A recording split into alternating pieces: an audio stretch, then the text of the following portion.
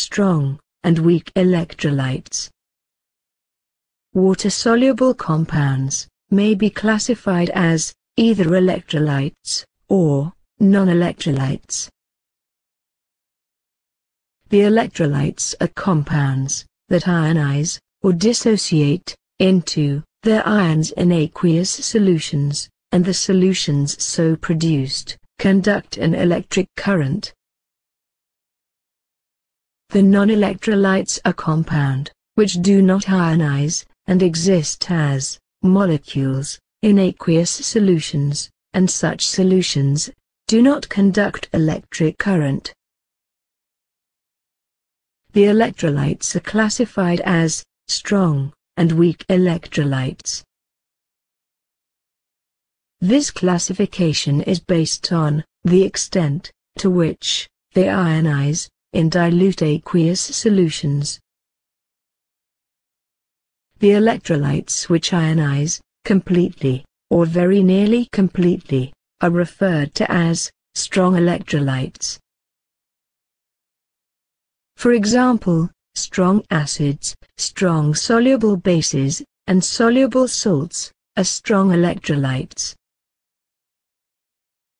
When a strong electrolyte dissolves in water, every molecule of it produces its ions, and the solution consists entirely of ions, and virtually no molecules.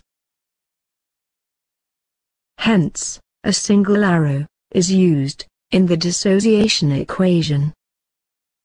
The concentration of each type of ion, that is, cation or anion, present in the solution, is equal to the concentration of strong electrolyte, multiplied by the coefficient of that ion in ionization equation.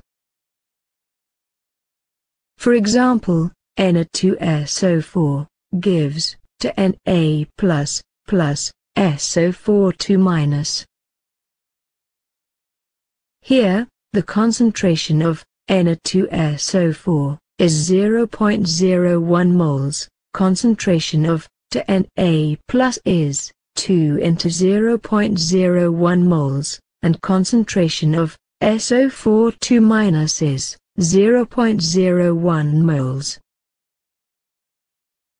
Thus, if Na2SO4 solution is 0.01 moles, the concentration of the ions will be, for Na plus, is equal to 2 into 0.01, which is equal to 0.02 moles, and for SO4 2- is equal to 0.01 moles.